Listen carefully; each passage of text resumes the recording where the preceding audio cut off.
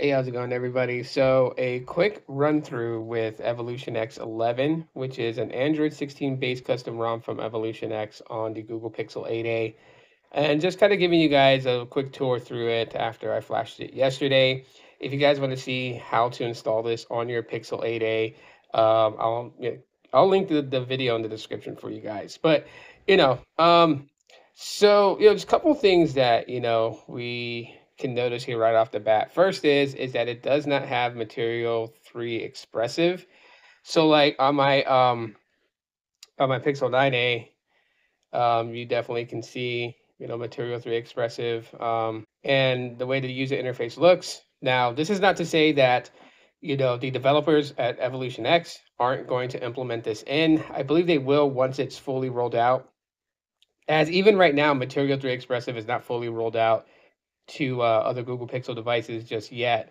So if you're not on QPR 1 Beta 3, um, and you're just basically on the stock Android 16, then you'll notice that you don't have the Material 3 Expressive, that, in the form of like the lock screen. So you'll notice like how you have this lock screen animation, things like that. It's not available on the Pixel 8a with Evolution X 11, but it is Android 16. So, you'll be on the latest version of Android.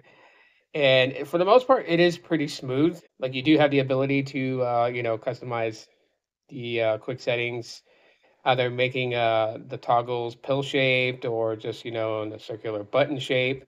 So you do have that ability to do that. You also have the ability to basically, do some theming here, like I have like the cyberpunk theme going on. So you kind of see that the notifications are surrounded that way. A lot of the customizations that we're used to with Evolution X, like the ability to, like add like some sort of image on the very top right here, is not available just yet. And I'm thinking that, because this is the first iteration of Evolution X 11, they haven't implemented those customizations just yet, because this is just basically testing out to make sure if things are working properly and there's no bugs, before they start investing in putting the customizations that people who use Evolution X come to love.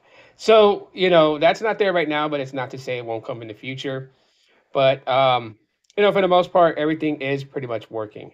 So, audios is working just fine. I'm not having any issues at all with the audios.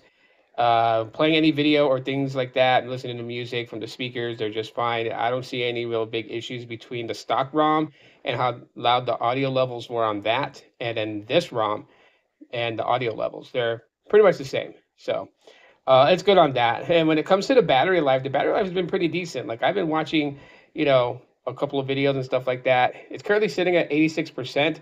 The only bug that I found with that is the widget. The widget stays locked for some reason at 73%.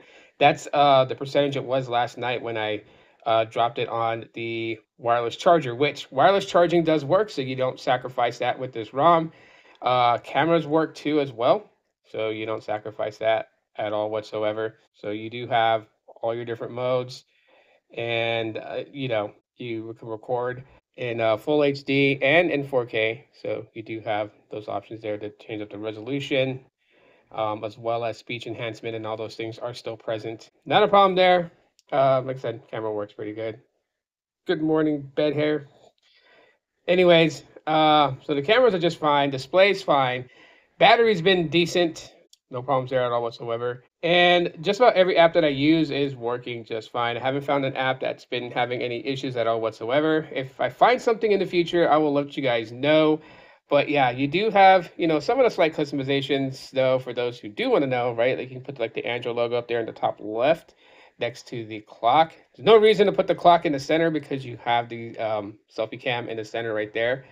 But yeah, you can change up, the Wi-Fi and the data icon. So there is some slight customizations available, just not some heavy ones just yet.